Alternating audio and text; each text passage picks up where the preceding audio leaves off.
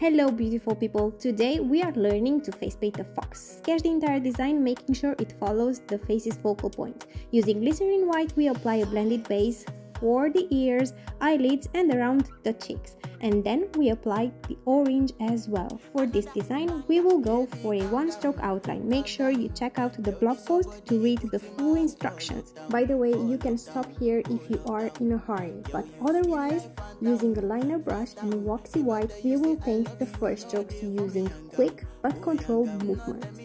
Just beautiful. Now let's finish off enhancing our black lines. Don't forget the tip of the ears. And you can also fix any eventual mistakes during this step.